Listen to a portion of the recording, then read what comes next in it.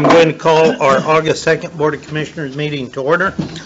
George, if you'd lead us in the flag salute, please. I pledge allegiance to the flag of the United States of America and to the republic for which it stands, one nation, under God, indivisible, with liberty and justice for all.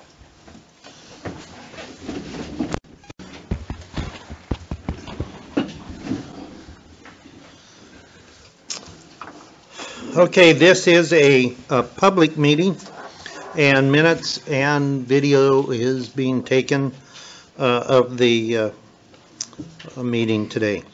Awards and recognitions. The Board of Commissioners has been supportive of our fair youth, both fair and 4-H and FFA, and usually we try and read the recognition that those youth have sent us. We have just under, and I'll hold these up, just under 100 thank you cards from the Milton Freewater Junior Show kids.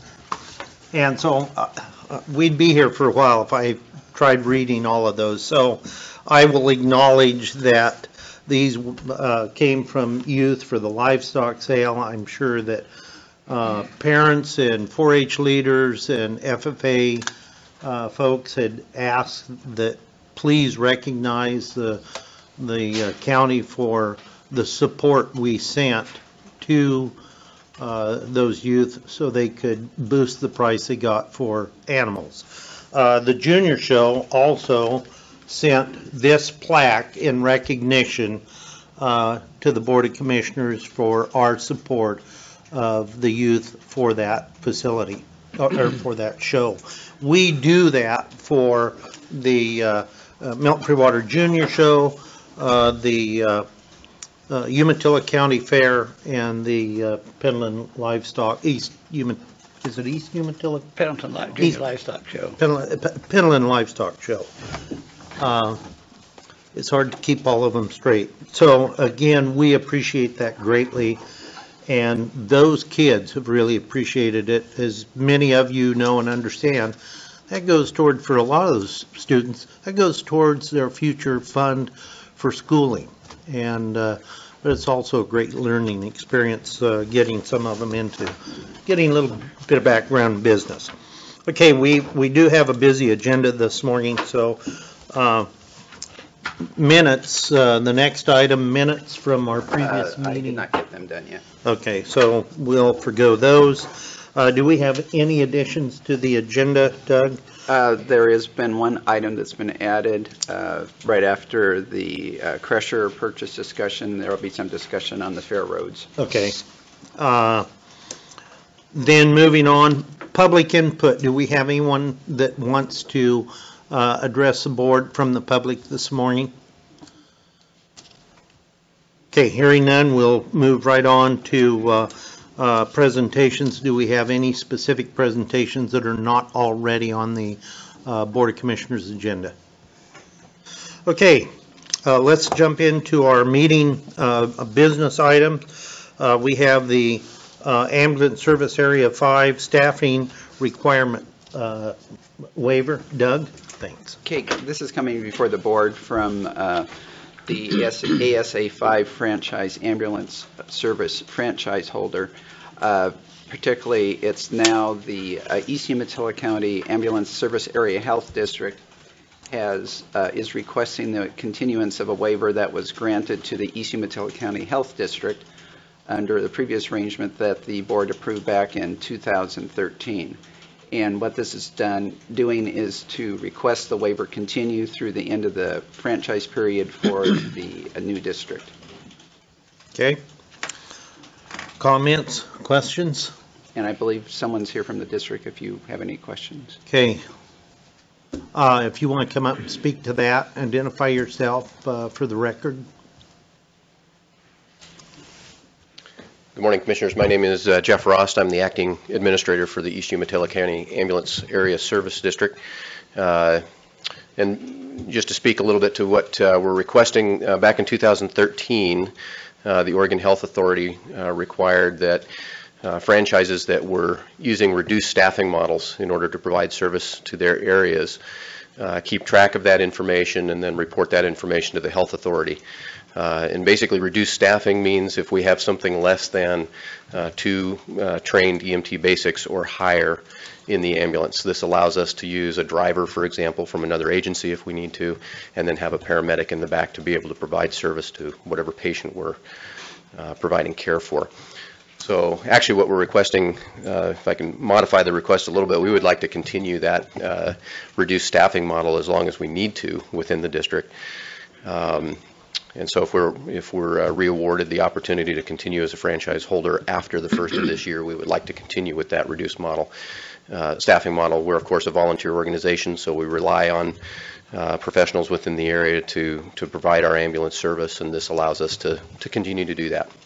And we've done that in the past. Yeah, is this It's been being standard. brought about due to the shortage of EMTs? You're not able to have the same number on a ride? And Not necessarily. It's I mean, in part, certainly, one problem that we have being just an ambulance service provider, we're also not a fire provider, so with the fire services in East Umatilla County are separate from our medical services. So a lot of the firefighter paramedics that are out there that are trained are interested in working for agencies who are fire and EMS services combined.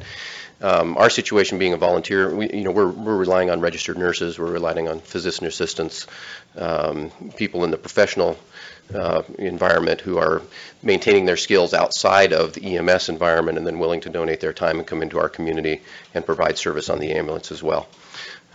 So we have trained drivers that are more than willing to get them around. We just need a way to have those professionals work in the back of the ambulance as well.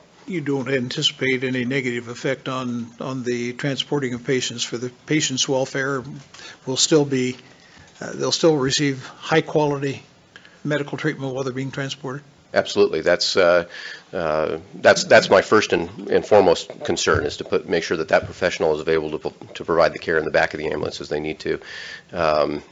This just gives us an opportunity to have somebody other than a medical professional, who I'd rather have in the back with the patient, drive the ambulance. If we need to have somebody from the fire district come and provide service for us, we can. We also have mutual aid agreements with all of our surrounding partners, so if we need to have somebody from Milton Freewater or from Pendleton intercept us en route so that we can have additional staff in the back of the ambulance to take care of the patient, we can do that. And of course, we always rely heavily on Life Flight. Okay. Other questions? Mr. Chairman, I move that we approve the request for East Umatilla County Ambulance Service Area Health District to operate with reduced staffing and instruct staff to prepare a letter confirming approval. Second. Been moved and seconded. All those in favor signify by saying aye. Aye. Aye. Motion carries. Thank you. Thank you very much, Commissioners. Got my agenda on the back there. Thank you. Okay, the next item, property bids. Hope you're patient. We've got quite a few here, so we're going to have to go through all of them. There are 10 properties that are available for sale. And as usual, the county has, through the month of July, accepted written bids, and that's what's occurred. There were 2 that didn't say on the outside which ones they were for, so if you could open those, we can then put them with the other ones that are for that property.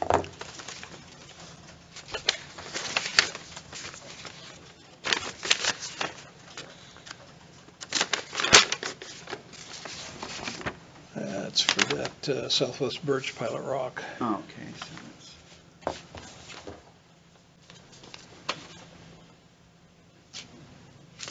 Hey, Doug, do you want to announce or open? Yeah, okay, this one is for the first one up anyway. It's for the Echo property. This is Southwest 3rd. Okay, so this is for the property in Reed. Okay, so the first one that's up for consideration is in the Echo area. It had a minimum bid of $65,000 at the auction, and so those are the bids that were submitted for those. that piece of property. And the first one is the one you just opened. Okay. And I'm not sure how to pronounce Richard's last name, but Richard Walsick, Walczyk. bidding $17,777.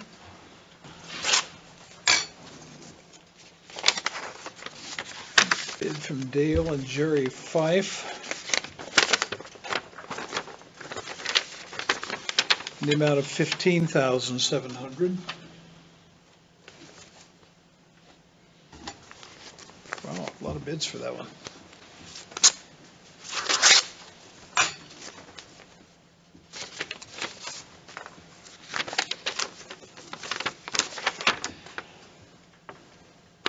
A bid by Mitchell Montchalin for $10,101.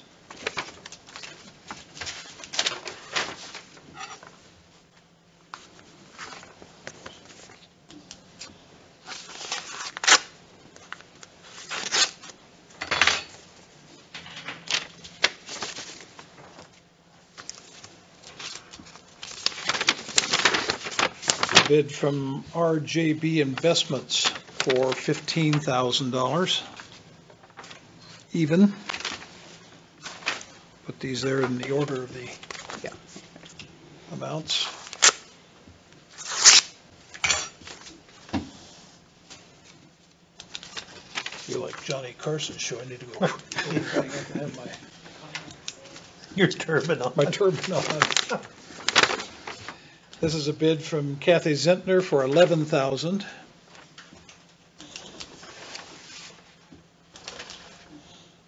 Let's see, what was that? See, that's what it is. Yeah, Paul's in here.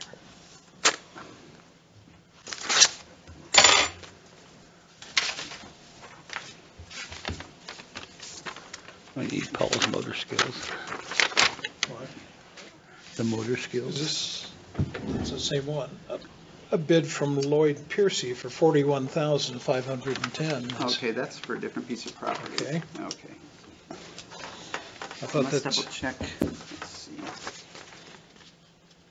I have 1, 2, 3, 4, 5 bids. Okay, that is. Okay. Okay. This one was on the left. Okay. Sorry, this was, okay, yes, this is the same one. That's for the same property. Yes. $41,510. And the minimum is, The minimum would have been about 9,800. okay, So it looks like the high one is the $41,500 from Lloyd Piercy. Where is this property located? This is in the city of Echo. It is a house. so we need to act on, Yes, if you want to, you can on that one particular one. If you want to go ahead and accept the bid from Lloyd Piercy for the $41,000, you can do so. What was the appraisal on it? $65,460 was the real market value.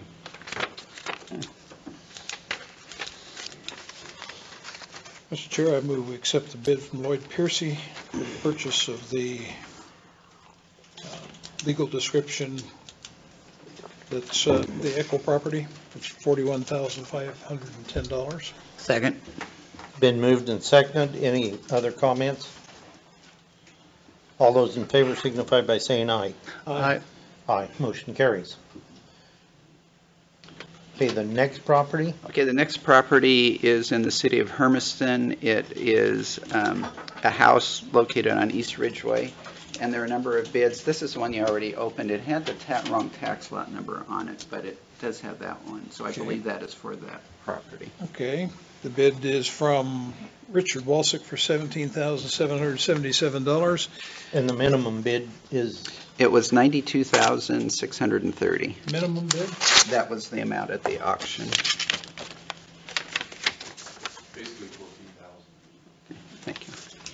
This is a bid from RJB Investments, $37,000.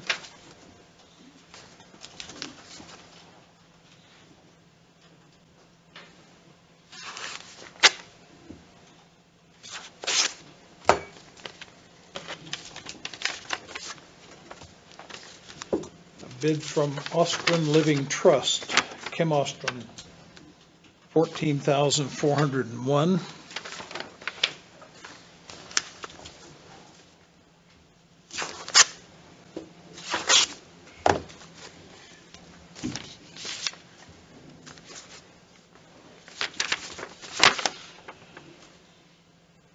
A bid from David and Kathy Zentner in the amount of $15,000.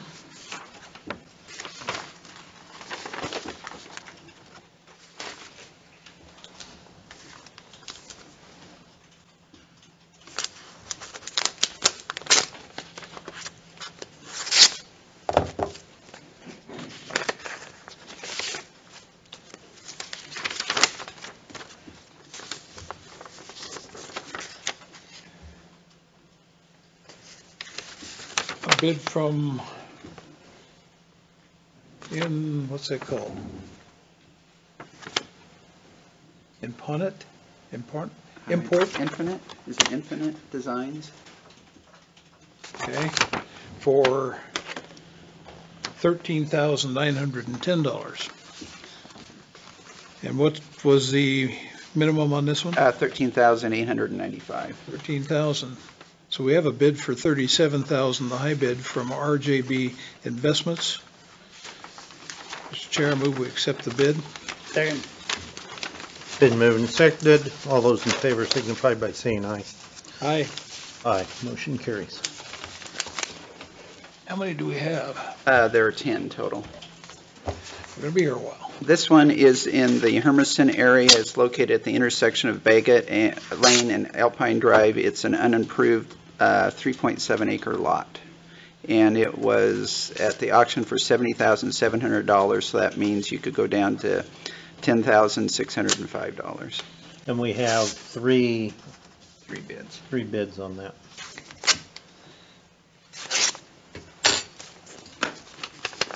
This bid is from Kim Ostrom in the amount of $11,901.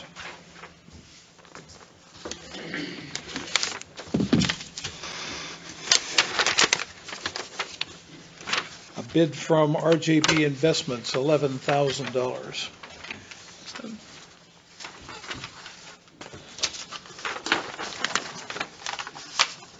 A bid from David and Kathy Zentner, $17,500. Those are the three?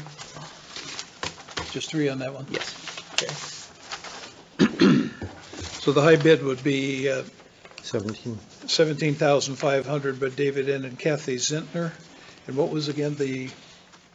It's $70,000, $10,605 is the minimum. I move we accept it. Second? Been moved and seconded. We accept the bid of $17,500. Okay. All those in favor signify by saying aye. Aye. Aye. Motion carries. The next one is a house in the city of Milton Freewater. The real market value is $78,360, so that means $11,754 is the one you can go down to.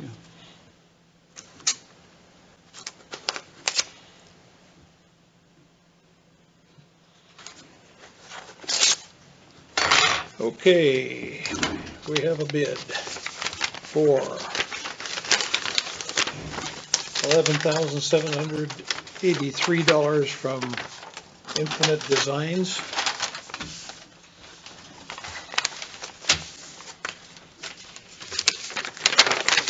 A bid for $15,000 from RJB Investments.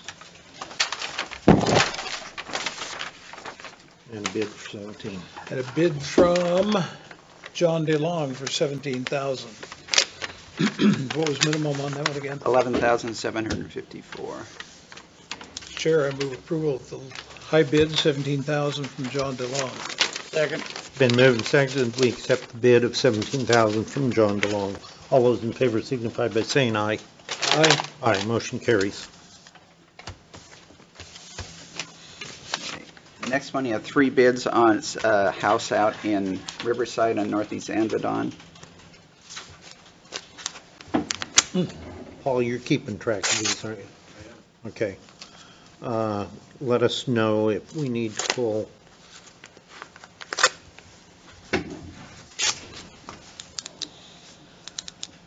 Because Doug, we legally don't have to accept.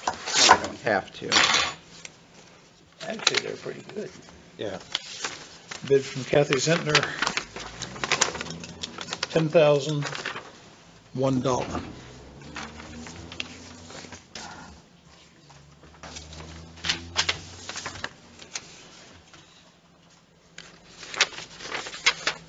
From RJB Investments, $10,000.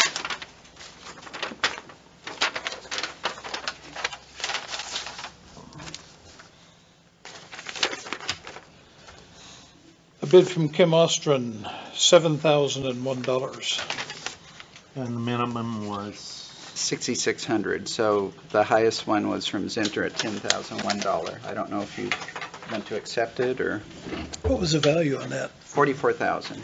It's a very small house, I believe like 3-bedroom. I Out would say yes. Okay. We need a motion. Okay, move to accept the bid from David N. and Kathy A. Zentner, $10,001. Been moved and seconded. We accept the bid of $10,001 from Zentner. All those in favor signify by saying aye. Aye. Aye. Motion carries. Okay, the next one is a very small parcel here in Pendleton with a real market value of $15,800. It's located down off Southeast 17th, I believe. We just had two bids for that. This is a house? No, it's just a very small, it's a portion of a vacated street. Okay. Minimum? It's 1580 was so it's fairly low. A bid of $250 from Dennis P. Doherty. And that doesn't even meet the minimum. The minimum, that was the sales price was 1580. Oh, What was her minimum? $237. okay, so that does meet it barely. I believe these are both adjoining owners that are bidding. Okay. A bid from David and Karen King for $240. Okay. Mr. Chair, I move we approve the bid by Dennis P. Doherty, Second. $250. It's been moved and seconded that we accept the bid of $250 from Mr. Doherty. All those in favor signify by saying aye. Aye. Aye. Motion carries. Thank you. The next one, there's only one bid on it. It is one of the North Main lots in Pendleton. Okay. I can read his body language.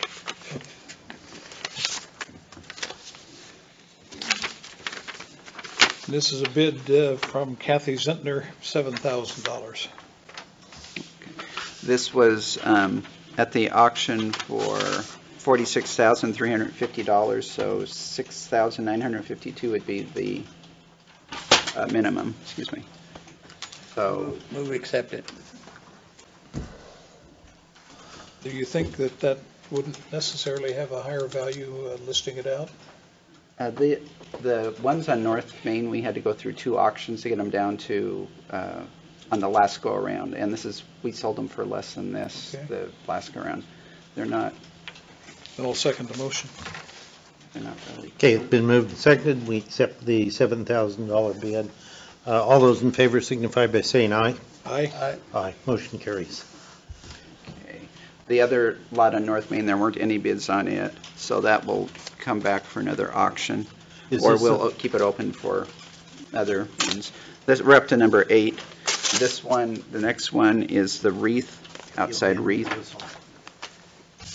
And it is 15 acres up on the hillside north of Wreath Road.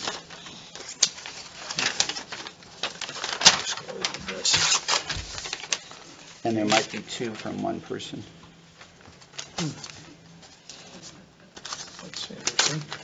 What is it? They upped their bid, I think. Somebody stapled this one. Jeez. Okay. You're 35.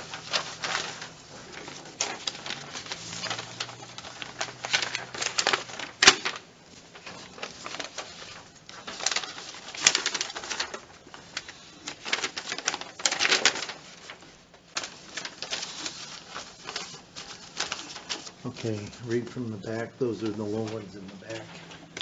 Okay. Just, a bid from Fourth Ranches for $5,000. A bid from David and Kathy Zentner for $4,000. A bid from Lloyd Piercy for $3,610. A bid from John DeLong for $3,500. Mr. Chairman, I'd move that we accept the bid of $5,000 from Fourth Ranches. Second. Been moved and seconded to accept the $5,000 bid from Fourth Ranches. All those in favor signify by saying aye. Aye. Aye, motion carries. And the last one is property up in Ukiah. It was the business formerly known as Granny's. What business was that? The restaurant. They have really good cheeseburgers.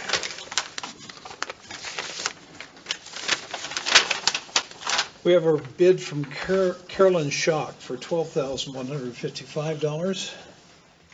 We have a bid from Patrick and Stephanie Picard for $10,000. I guess that's it. And this one, the minimum you could go down to is $9,794. And the high one was 12. Yeah. Chair, move we accept a bid of $12,155 from Carolyn Schock on the property. Second. Been moved and seconded. We accept the bid from Carolyn Schock for $12,000, what was it? $12,155. $155. So, all those in favor signify by saying aye. Aye. Aye. Aye, motion carries. Okay. Is that the end of our, That's the end of those. all right.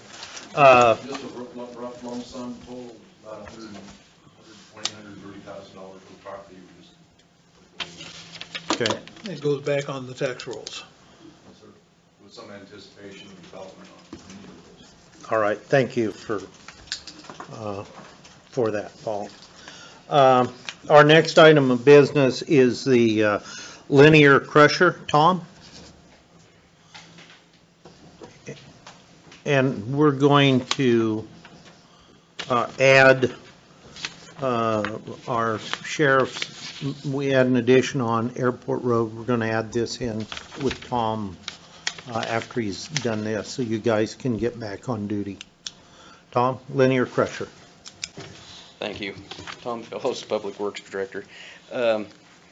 We recently went out for requests for proposals for the rock crusher attachment for a loader.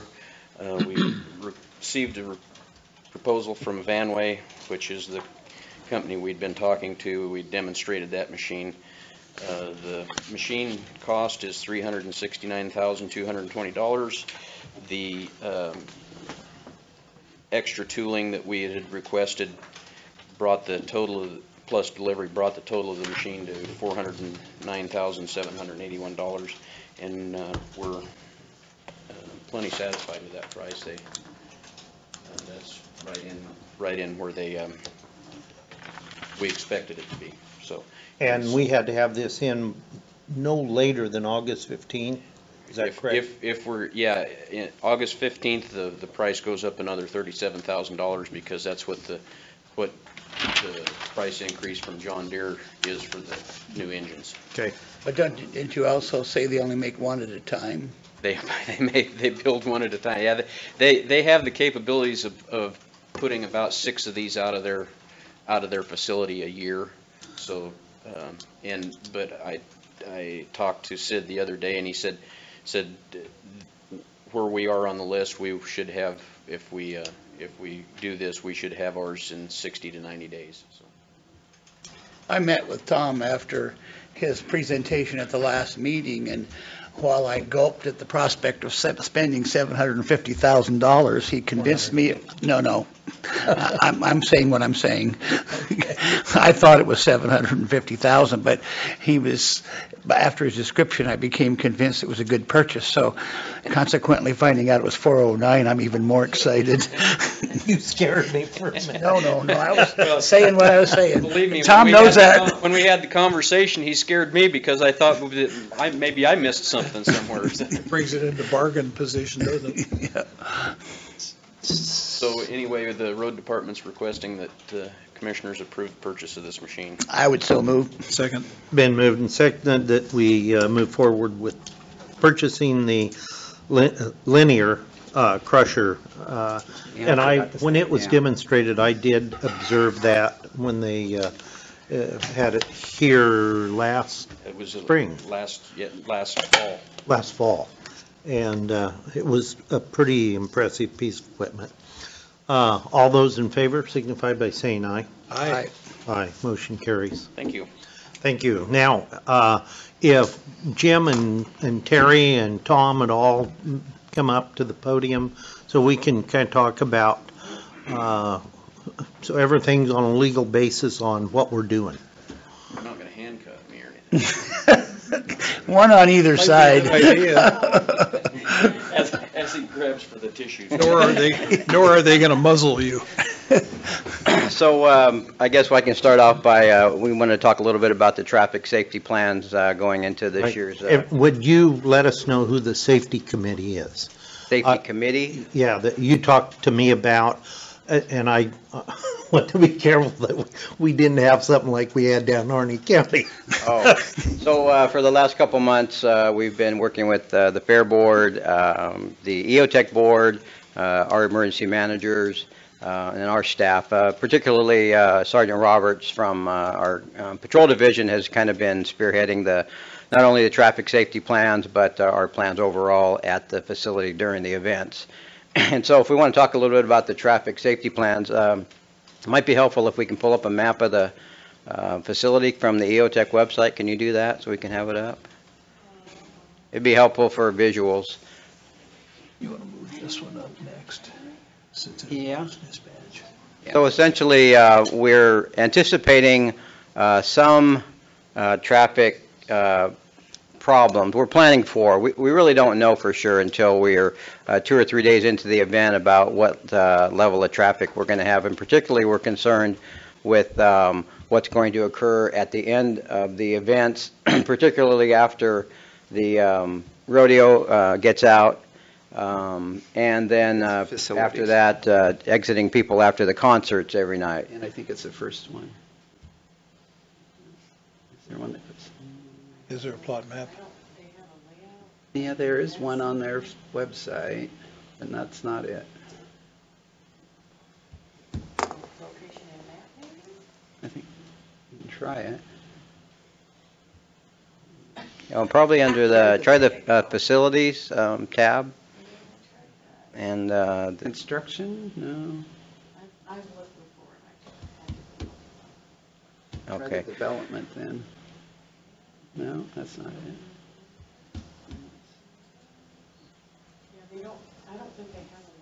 They do. I found it. I've seen it before, and I just can't remember how to get to it.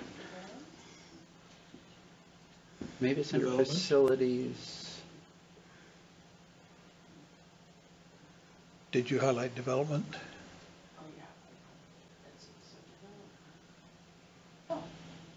There we go. Click on it.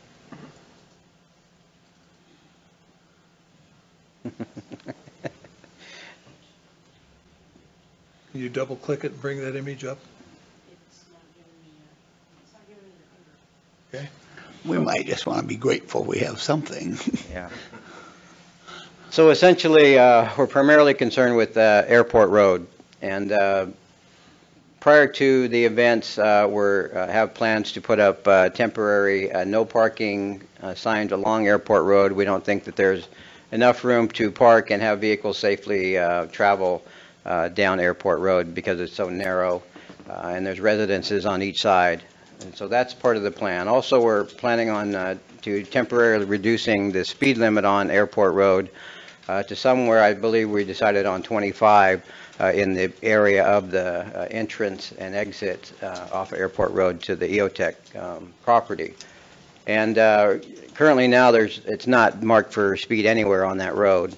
And so under state law, it would be considered a 55-mile-an-hour zone, which we believe is way too fast for that area. So temporarily, we'll restrict the speed. All this is designed to, eliminate crashes or pedestrian vehicle incidences. And so we want to do everything we can to try to mitigate those problems. Just a question, 55-mile-an-hour zone, but where does basic rule come into that?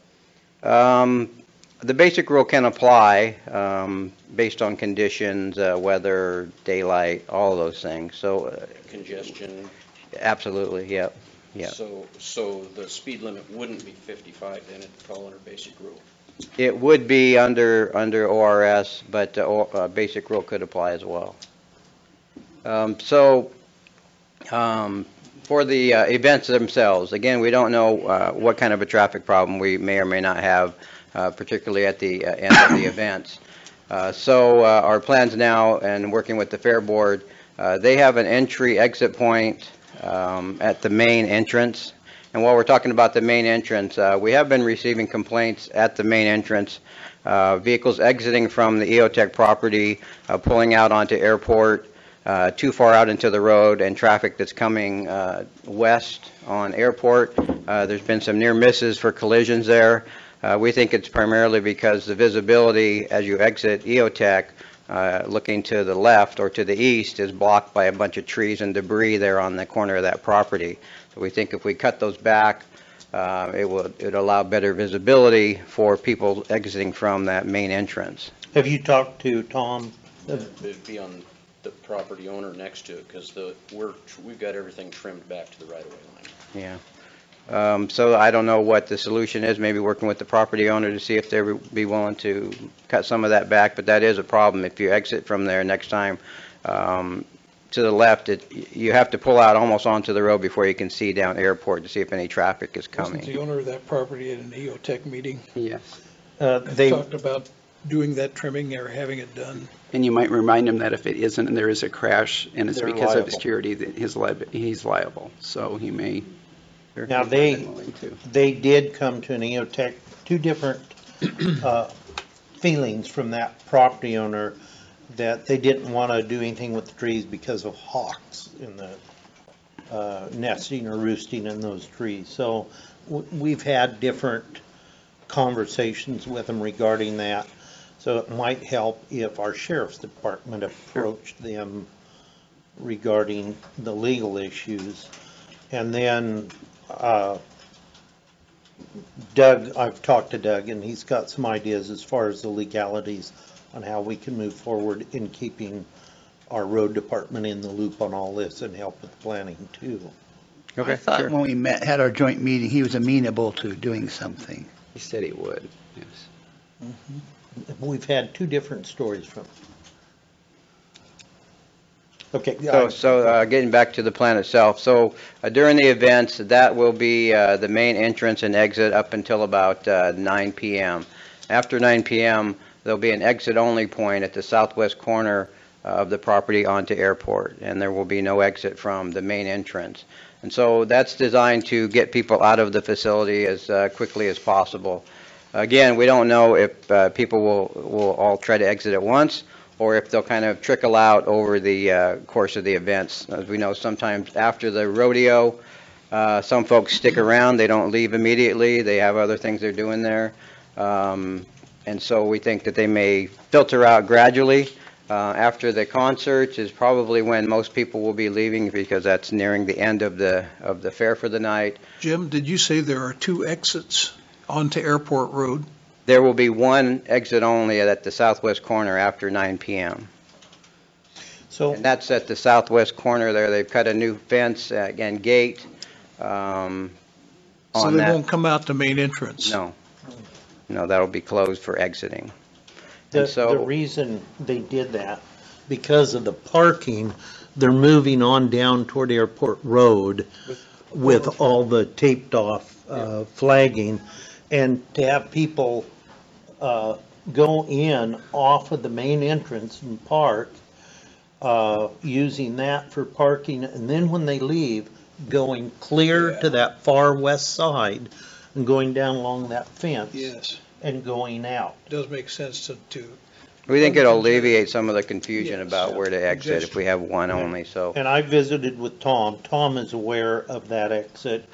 And even, I don't think we're doing anything with the gravel at that exit. I think they're taking care of it. So, but they do, and they're working on a permit for that. So, It's not any different than the old fairgrounds, is it? The old fairgrounds had, Had an entrance and an exit. yes, it did. It had entrance and exit at a couple different points. But you went down, had to go somewhere else to exit. Yeah, Right. Yeah, before it was By the Bruin building. entrance off of Orchard and then exit off of 7th next to the school.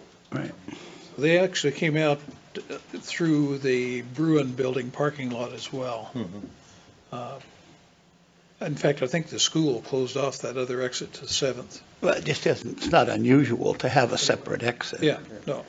So if we run into a problem with traffic backing up, we'll filter them out of that southwest exit point, and we'll have everybody go to exit to the right for them. It'll be a right turn heading west onto 395. From there, we'll have people filter either right or left, basically, depending on if they want to go north or south on 395. We think just letting the traffic flow as much as possible without having a bunch of stops is the most expedient way to get people out in the shortest amount of time and not having the roads blocked for any longer than we need to. But again, it all goes back to we don't know how much of a traffic problem that will be. We'll just monitor it Tuesday, Wednesday night.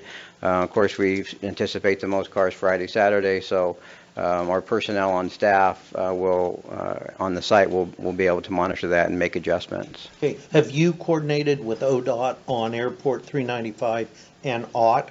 We've had some conversations with them, and they have essentially said that they don't want to be involved, and they won't be involved in any of the plans. So we've kind of proceeded on our own. But the traffic coming out of the parking lot, will it be directed only west Yes, toward 395? yes. Will that be with the use of cones, or something? We'll probably have some sort of barrier. We'll have officers out there directing traffic and directing people which way to go. If there's a barrier out there, what does that do to westbound traffic coming from Ott Road or one of the neighbors? If there's westbound traffic, they'll have to stop until all the cars are cleared. We don't think it makes sense to stop 100 cars to let one go by, so they'll just have to wait. And I think that's probably the most expedient way to get people out. Will there be personnel there?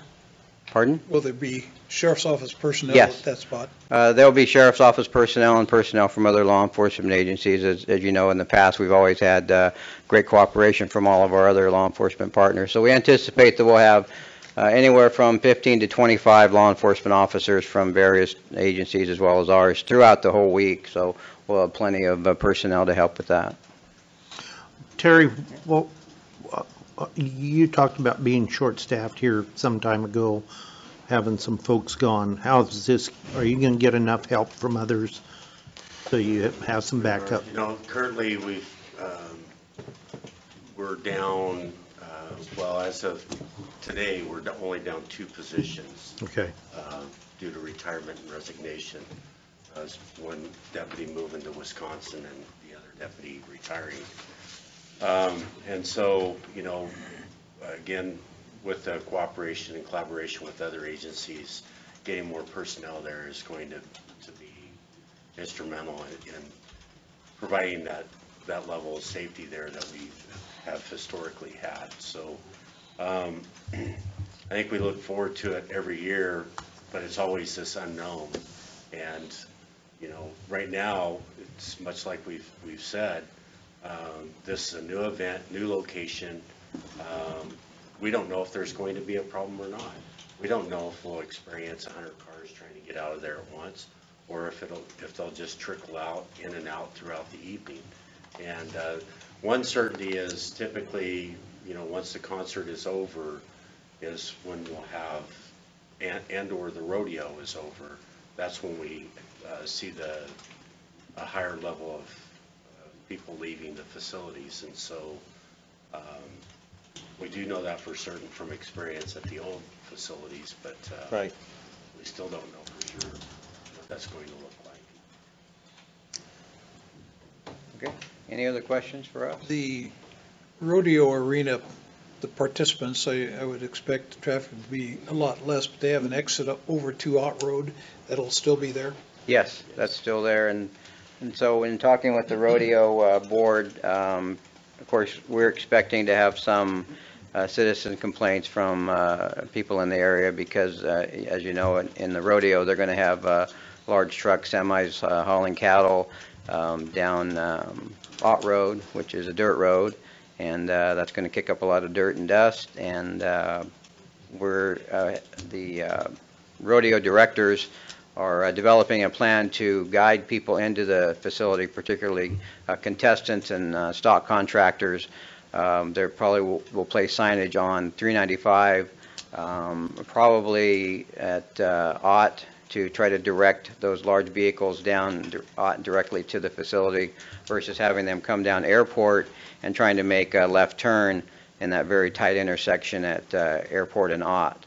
And so that's part of their plans as well, and they're developing signage. I don't know what that's going to look like yet, but there will be a lot of large vehicles coming down Ott Road. Okay. I believe that the EOTech board has taken some measures to alleviate it to some extent with They had, dust suppressant and so on. they're doing the dust suppression on Ott Road. They've talked about, the rodeo board has talked about, and I haven't attended their meetings formally, but they've talked about having people exit and go, is it north on Ott Road over to East Highland. I'm not sure what kind of issue that could create, but again, dealing with dust, because that dust suppression does not go the full length of, or won't go the full length of EOTech grounds. And the other question I had was, so that if we have if you guys have to do citations or tow a vehicle because of being parked illegally, Doug, can you explain what we need to do as far as policy and ordinance so that we're not liable if somebody says, you damaged our vehicle, you didn't have authority, this sort of thing? Well, the Board of Commissioners, under its authority for county road jurisdiction, could implement the temporary reduction in the speed, and as well as issuance of the no parking area for purposes. And then you might also want to delegate your authority to the sheriff and the road department to implement your designations. Would that incorporate the traffic diversion as well? Yes. Okay. How about the road department and liability, and they get questions? That it's done under the Board of Commissioners authority. Okay. Is that what a motion should read? Yes. Get that, Melinda? I would so move. I already did. Oh, did you? Okay. So I'm with you. Second. any comments or questions, Tom, Terry, Jim? I guess I do have one. Of course, this is the first year, and a lot of things could happen, but I'm just wondering if the EOTech has future plans of actually paving Ott Road from 395 to paving and widening. I'm going to let Tom address that. Well, yeah. As soon as the governor signs the transportation package, there is money in there for the paving of Airport Road and for at least a portion of Ott Road. I don't know exactly how that's worded, so I can't tell you right here. The other thing is I don't know when that is programmed for. In other words, I don't know what year that is. It's a 7-year package. My understanding is it's pretty near the front of the projects of the earmarks, but I don't know exactly where that's going to stand. So yeah, there is money in that.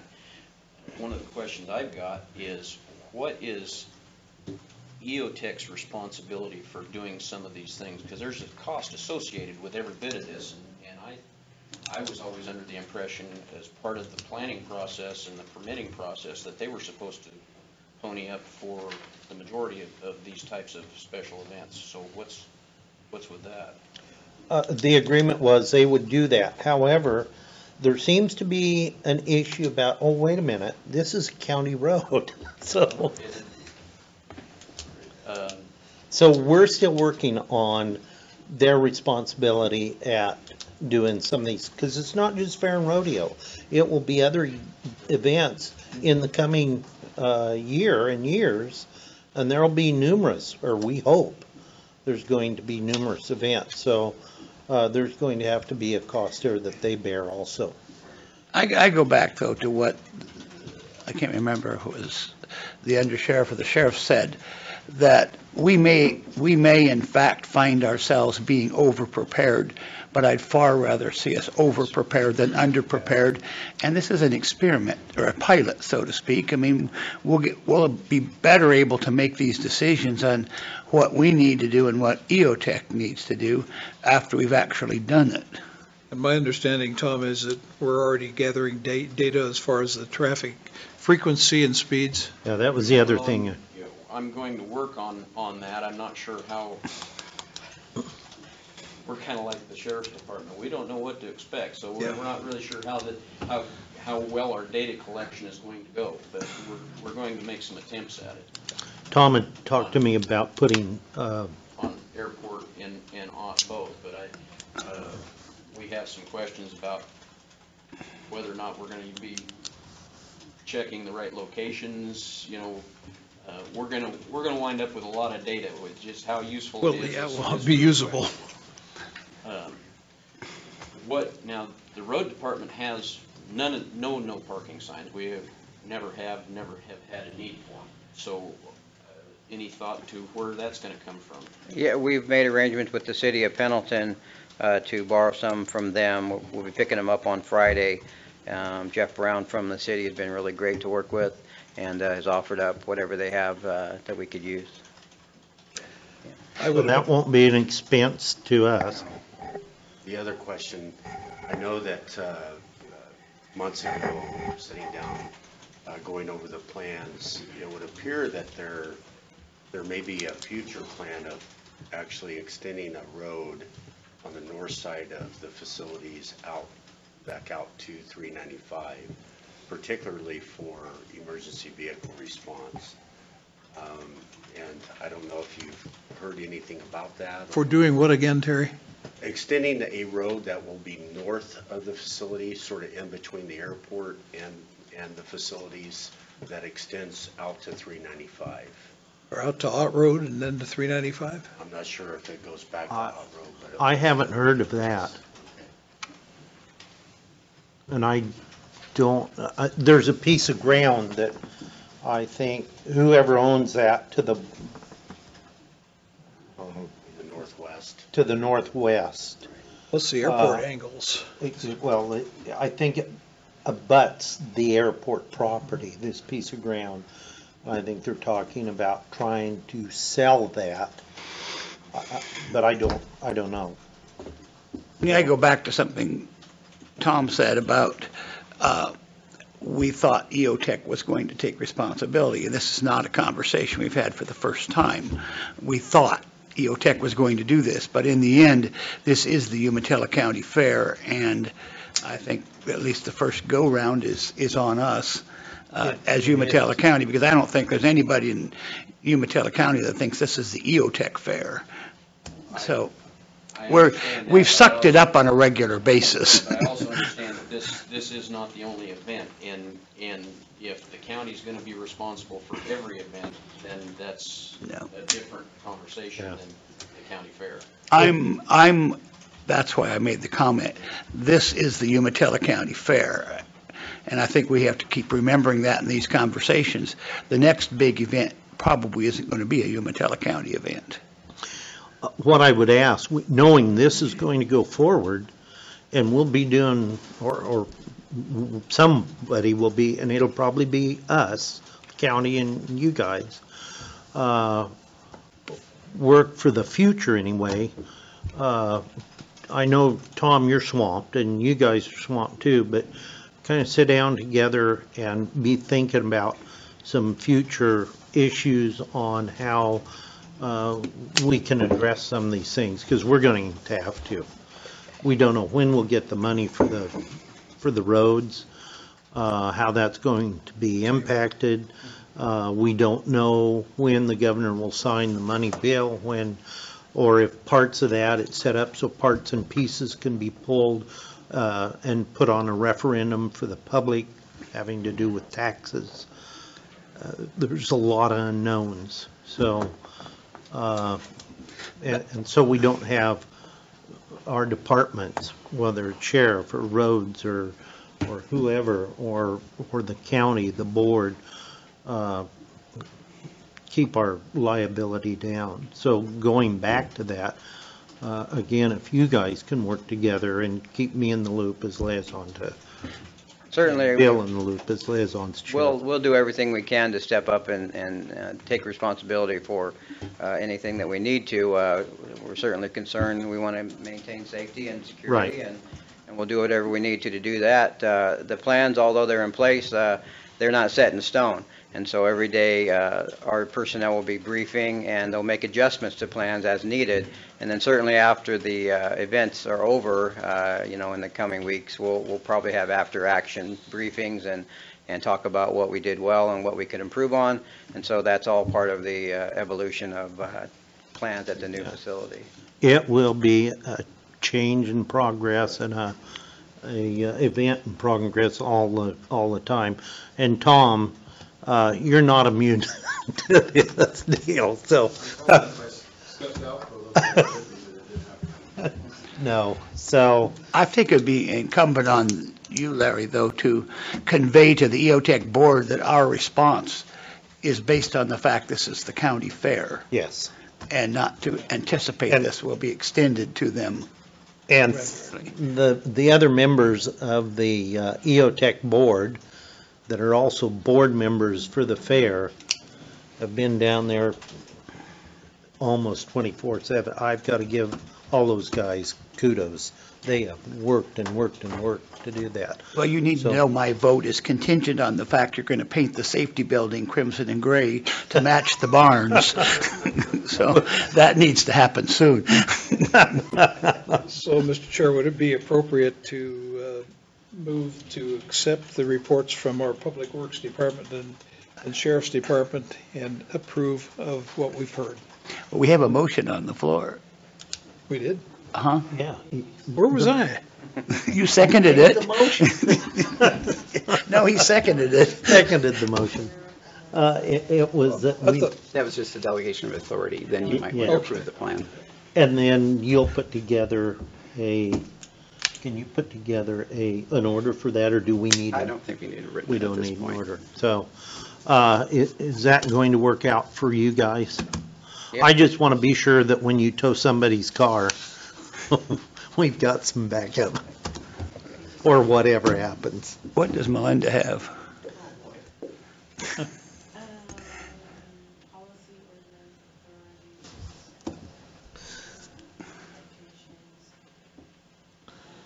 board authority over county road jurisdictions may implement temporary reduction in speed as well as issuance of parking area for their purposes, and may delegate authority to the sheriff's office and road department to enact the policy as set by the board.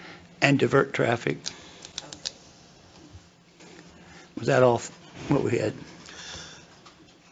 Okay, we have a motion and second. Any comments or questions? Does that need to be specific to the county fair, or It is that does. wide open? No, this is for, this event. this is for this Listened, event. I didn't see. Is that in there? Well, the maker of the motion has been insisting it said county fair. Yeah.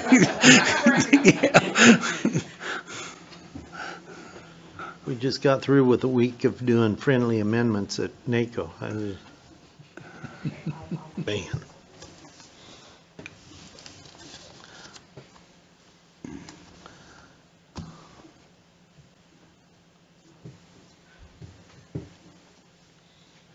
While she's looking, Sheriff, you might notice that you're Mr. August on the county calendar, so. Up there.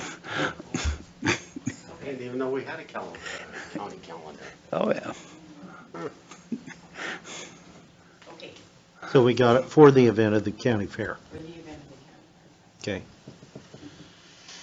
fair. Now you're. Other comments, questions? All those in favor signify by saying aye. Aye. Aye. Motion carries. Now that we've done this, one issue I've got some concerns about is why I hope we're okay with ODOT. Because they're kind of out there on their own and they don't, Well, they tried bringing them into the fold back months ago in the early planning phases. And they just weren't interested in, and it wasn't just our office, it was Hermiston PD as well, asking if they would help participate in, some of this traffic diversion. And they just, really no explanation as to why either. And as long as we're talking about this, I would anticipate that the data that we are able to gather, be both visual and by counters, that I expect we're probably going to need it in the near future to address a speed reduction on Airport Road, period.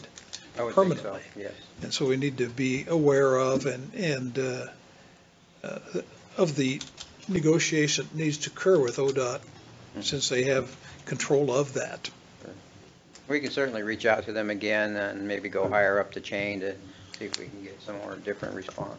I would, this came up a little bit at a NEAC meeting, the fact that 395 is a major freight route, and they have concerns about impeding or slowing down the transportation of freight, movement of freight.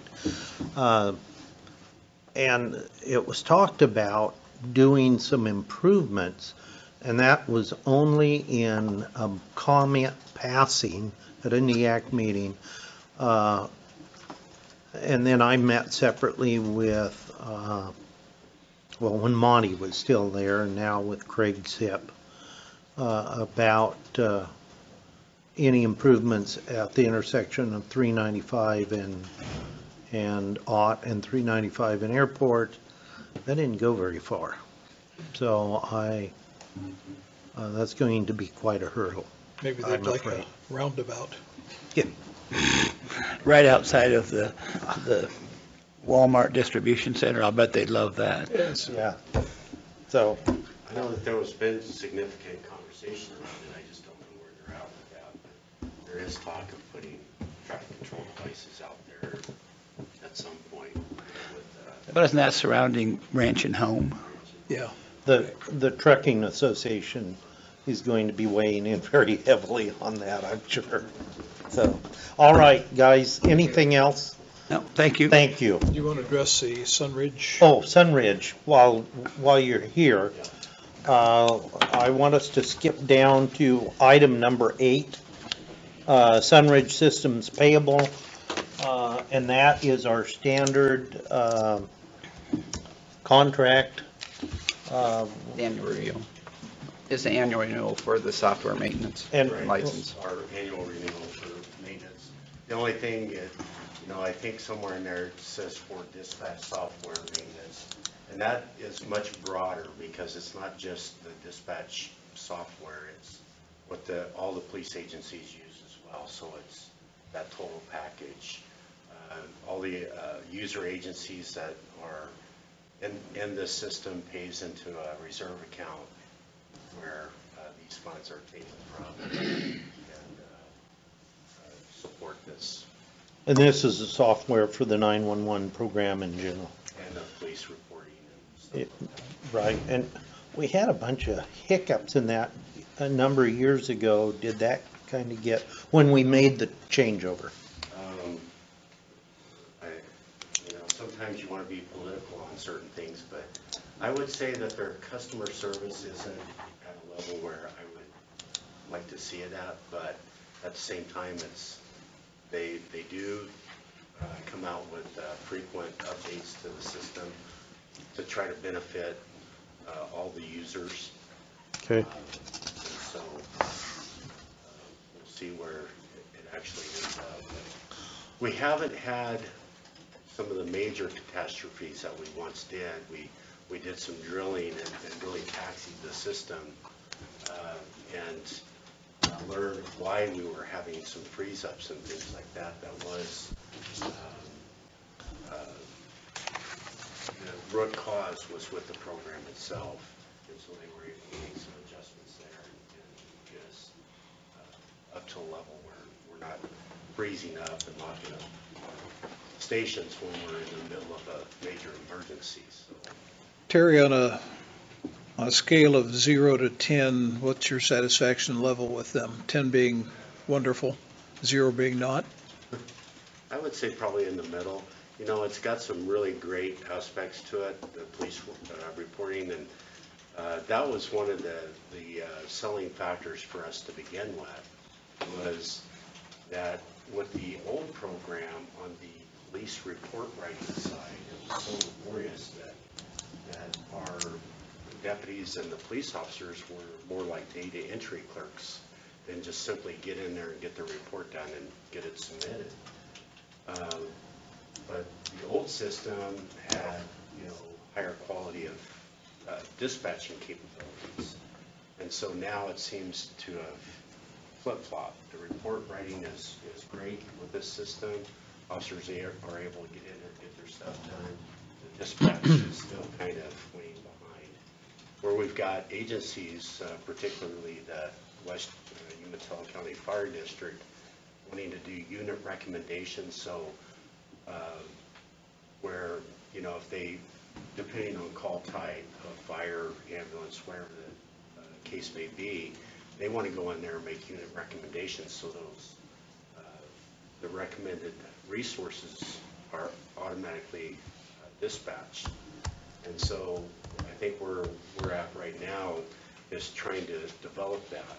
And so with 3 stations over there, actually 4 stations over there, including Stanfield, it's kind of difficult because you have to go in and set all this mapping up and designate different areas.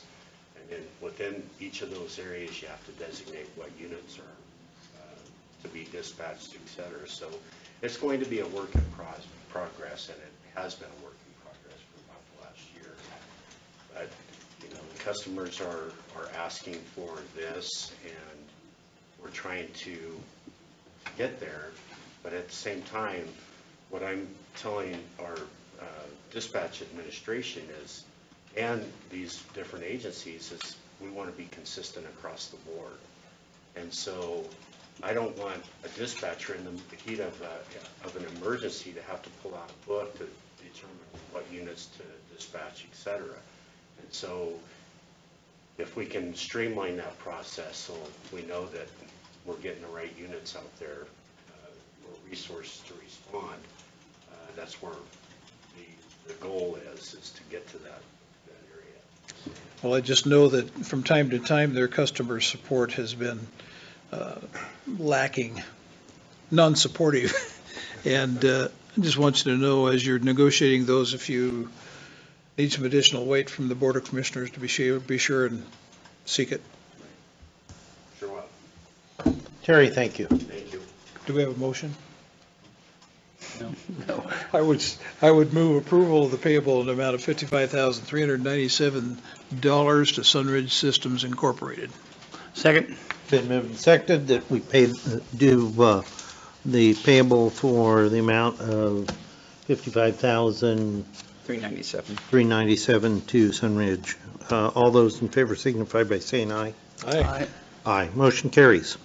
Oregon Business Plan, Site Certificate Transfer. Tamara, do you have both of those? Good morning, Tamara Mabbitt, County Planning Director. So the first item is a project from COLO. Can't remember exactly what COLO stands for. It's a Columbia River Logistics. It's a business that's located at the Port of Umatilla, and they had filed with the state of Oregon, Business Oregon, for a tax incentive program called Oregon Investment Advantage, and that's administered by Artfish from Business Oregon. The way that process works, it's a little unusual. They send a notice and provide an opportunity for a local government to object if they want to object, and objection would be based on some conflict with other businesses. So this is my first time working through this, so I've consulted several times with my liaison commissioner. It's located in the port, and actually the property is in the urban growth area, so I confirmed with the city it's been permitted, et cetera. The business is expanding to add another line of dairy feed, so it's mixing products, et cetera. The nice thing about this tax incentive is it is an income tax benefit, so it really doesn't compete with any local revenue sources for the county. I have gone ahead and said that the county does not object, but Artfish asked for some formal ratification to that effect. Paul, this may be a question for you, and this is just history. And you said, Tamara, you were a little new to this Columbia COLO. Am I remembering right? COLO was negotiating with the port a number of years ago on 2 buildings for this and they did not do one of the buildings for some reason. They did both buildings. This was a byproduct of enterprise zone stuff at one time, and Commissioner Puzzi or Commissioner Port Authority Puzzi was very much in favor in giving them an extended abatement, which we did on one of the 2 buildings. And then we found out through some dialogue that they were using some prison labor internally for some of their workforce. That wasn't part of their full staffing considerations, and that created a little bit of heartache, I think, from some people's perspective. But this, I don't believe, has anything to do with prison labor per se. These are FTEs that they're adding in the midst of this. So it was SJR, it's SJR COLO. They have 2 facilities, and they have a mixed plant up on top. Right. Which receive enterprise zone benefit. All of the enterprise zone benefit for SJR COLO is done now. Okay. So all of it is on the tax base, and as Tamara alluded to, this is just an income tax purpose for additional employees. Okay. Thank you. So now you know more than we know on that. And this Oregon Investment Advantage is not available universally throughout Oregon. Umatilla County happens to be on the list, so based on income level and unemployment. And even if we move out of that list to qualify for OIA, or a business to qualify, that business would continue the benefit. Okay. Questions? Okay. Mr. Chair, I would move that we give our support to the COLO project, to the Oregon Investment Advantage, for the Oregon Investment Advantage incentive, and send a correspondence to Arthur Fish, the Business Incentives, Business Oregon. It's a little long. Second. Been moved and seconded that we give the support for that. Any further questions? One additional comment, there have been no reported complaints about odor. Yeah. which is plaguing Stanfield on a similar issue at this point, but And a As whole well as different her. process. But your motion in the second was that we send a letter of support. yes, You want that to come from the chair or the whole board? Right now, it's from the chair. I think chair is probably adequate. Okay. All right. You have another site certificate, Wheatland. If it's coming, if we vote, it comes from the board, does it not? Yes. Yeah, it doesn't matter to me, We just, can all sign it, that's fine. okay. Well, it doesn't have, we don't have to sign it, but it comes on behalf of the board. Yeah. Did we You may vote say on that? No. Okay, so it will be sent in support of that. All those in favor signify by saying aye. Aye. Aye, motion carries. Okay, Wheatland. Wheat Ridge. Wheat Ridge is the Wheat next Ridge. one, I'm thinking right? Wheatland Bakery. And Wheatland, maybe you're hungry. So this is was a notice received from the Energy Facility Siting Council, the Wheat Ridge Energy Generation Project located in both Umatilla and Morrow County, the vast majority of Morrow County. The scope of the notice was limited to the transfer of ownership. So it previously was Jerry Reitman and an LLC, and it has been sold and transferred to Next Era Energy Resources LLC. And in this capacity, the board serves both as the Board of Commissioners and the Special Advisory Group. So the letter that was submitted by the deadline, which was last week, just says that the county does not have an objection to that. The majority of this project is in Morrow County, Correct. and so our exposure to it's pretty limited. Morrow County, I understood, had public hearings on this, on the transfer. I don't know.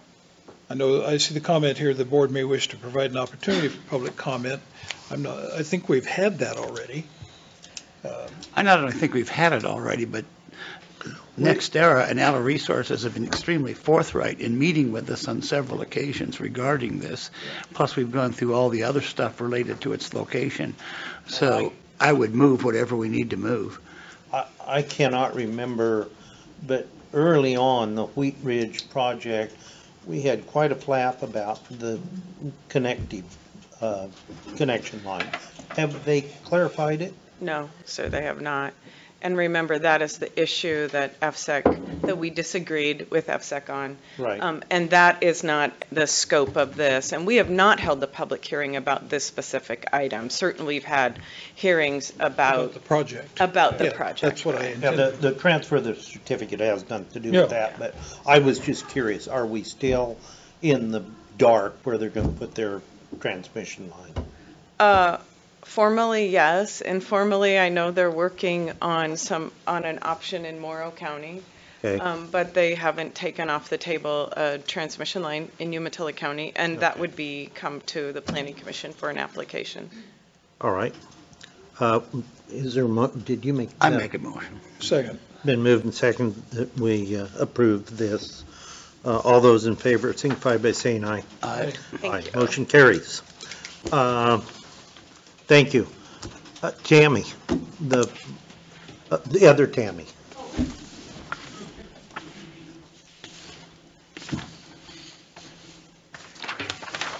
Okay, Dale's traveling a couple of days. He's wearing his juvie hat today, so he sent me here to,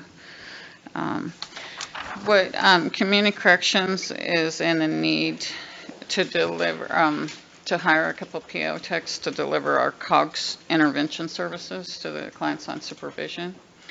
So Lip Sync, through the Justice Reinvestment, has a recommendation that we hire 2 PO techs.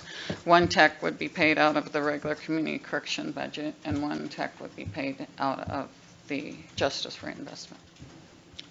Justice Reinvestment money isn't going to be in for 2 or 3 months, but we have enough money in our contingency in 1527. So if we needed to transfer money in the interim, we would like to go ahead and post for these positions and get these positions hired as soon as possible. And this is all through the Justice Investment Fund. So But this is all part of the long-term discussion, is it not, from some sort of post-drug court and reorganization and So this is all the the whole changes piece from of no that. drug court, no A&D. So this is kind of the way that they're distributing the services that we would give. And like I said, Lip Sync is requesting or recommends that we actually hire community corrections employees to deliver the actual COG services. And then, of course, the rest, the A&D services are referred out. Right, I've been involved because it crosses boundaries between A&D and this, and have been, and Susan McHenry's been involved, very deeply involved as chair of Lipstick, and I've been involved, so I would move we approve this. I would second. Been moved and seconded that we go with approve the recommendation. To make it From clear that community corrections. there's no impact on the general fund here. Right. No, but they've been excellent about the communication. Absolutely. Okay, with that, all those in favor signify by saying aye. Aye. Aye, motion carries. Thank you. And the last item is the downtown payable, I'm- downtown association payable. Well, we pledged, last year, we pledged $20,000 to the downtown project from the Community Development Fund. We paid $10,000 last year. Even though we mentioned the 20, I was advised by our CFO that we had not taken formal action relative to the second 10,000.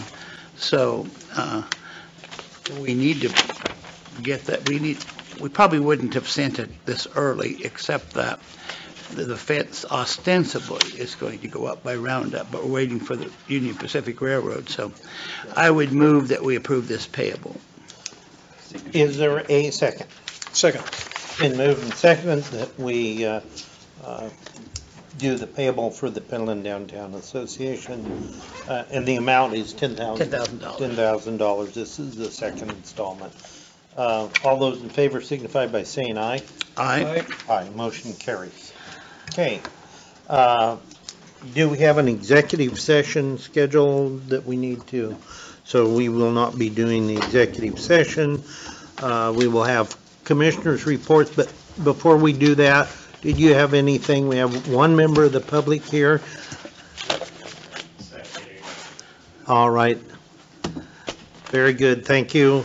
Commissioners' reports. Bill? Well, it's been interesting getting back into the saddle after the month of July, which I think I had a total of about 7 days in the whole month here, which it's a bit again like drinking from a fire hose, as things have happened and things go on, but nothing beyond the excitement of a lot of there are economic development projects that are coming forth that are requiring quite a bit of time, and but they are moving, and I think we're in for an exciting 4 or 5 years. Okay, George? Most of what I've been involved in isn't particularly public of late, legal matters on behalf of the county, but I certainly did enjoy the commitment that 14 of the 15 members of the board of Eastern Oregon University were all in Pendleton last night, making it clear they value their partnership with Umatilla County and want to expand it, and pointed out that there's 300 students from EOU here. They want to increase that number, and they really want to have partnerships. You weren't there for the speech part. No, I from missed that part. Tom Insko, who's the president and very, very much business-oriented, indicated they want to have continued conversations with the community in general relative to how EOU can provide meaning to their students in terms of what they will do post-graduation. He said there's kind of a lapse now that They obviously go to college and major in something, but there isn't much conversation or connection between the university experience and where they might be engaged in Eastern Oregon as far as post-graduation. Is that a fair Yes. representation? That Larry? was very, Had a very clear. discussion with him directly about the cooperation and the collaboration between they and Blue Mountain, and how they really value Blue Mountain. I made a comment that Cam Price had told me that the first class of data technicians, the data science class that they provide, data technician science class they provide through the Boardman Center, that they graduated their first class, and every single one of them had an immediate offer. So, and he says, yeah, he says that, and we want to support that. He said we would like to see that type of thing continue through Blue Mountain. Yeah, because Precision ag. Well, major employers that we have talked to who are interested in our county have indicated that it isn't just technical degrees they're looking at. As this grows out, they're going to need bachelor level graduates as well. Yeah. Okay, just an update, and I'll do that. I'll start with, I'll be leaving here this afternoon to attend the Walla Walla Valley Metropolitan Planning Association meeting in Walla Walla. Of course, we're involved in that. We will be having in August the 17th and 18th, just prior to the CLIPS event, we'll be having the Oregon Transportation Commission and NEAC joint meeting in Enterprise on August 17th and 18th. And of course, I'm involved with that, so I'll have to be over there. Then, so that, you know, as Commissioner Alfring and I attended the NACO conference, the committee that I sit on, the Energy, Environment, and Land Use, and as a NACO board member, there were 3 resolutions passed that directly affect Umatilla County. And I carried 2 of those. So NACO will be lobbying, and in no specific order, they'll be lobbying for the support of infrastructure built out for the liquid natural gas pipeline going from Colorado across the country to Coos Bay, Oregon. And that will enable the port of Coos Bay to export liquid natural gas. That will be huge. Of course, that's a lobby effort. That isn't, we're going to do this. It gives NACO, the National Association of Counties, the ability to lobby that on Capitol Hill. Now, we passed that in the EELU steering committee, and that came to the NACO board, and we passed those resolutions. There were a total of 11. We passed all of them. A number of them will supportive of the state of Oregon and Umatilla County and all the other counties. The second one had to do with woody biomass, and that was for NACO to support lobby efforts to increase the use of woody biomass in the Forest Service and BLM land planning to reduce ladder fuels and fuel buildup and enhance the productivity of our natural resource environment in our timber and rangeland. But allowing that woody biomass to be used for production of energy going forward in the future. And the other one that I carried was the materials preference lobby effort, lobbying again Congress to not do a bill that would require the federal government to dictate to counties and communities what materials they have to use in repair and building of water infrastructure, be it wastewater, sewage, those types of things. And it was wastewater, it wasn't potable water.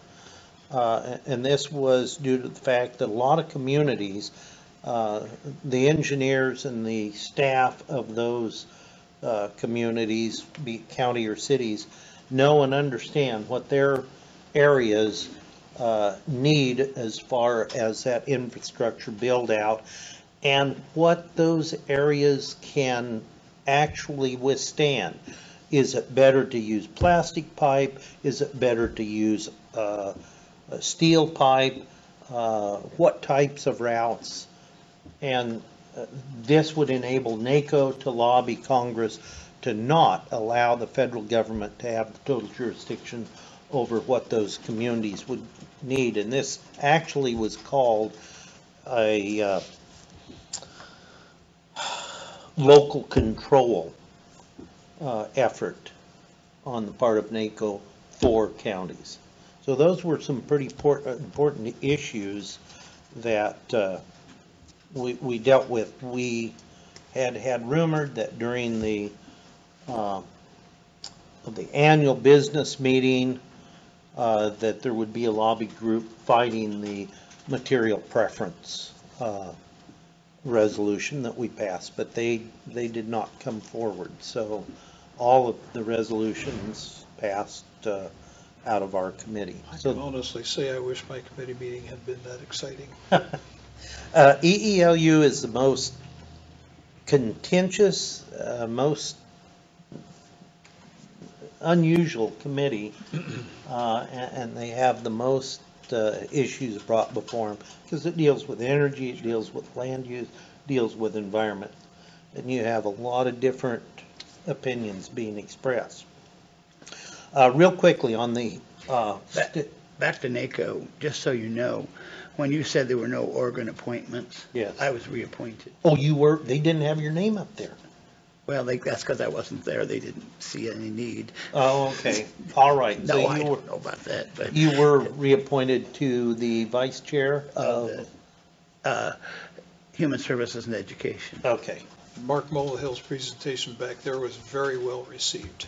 Good. Very well received. Was there a decent crowd? There was. Yes. Oh, good. And also the county, one of three in Oregon, Umatilla, Wasco County, and Clackamas County. We didn't go up to, they didn't present an award on the on stage. But recognition. But we were given recognition in the program. It was a pretty thick program. I will say this, the state of California, the number of counties that had recognition, there were 8 pages of California, of California counties.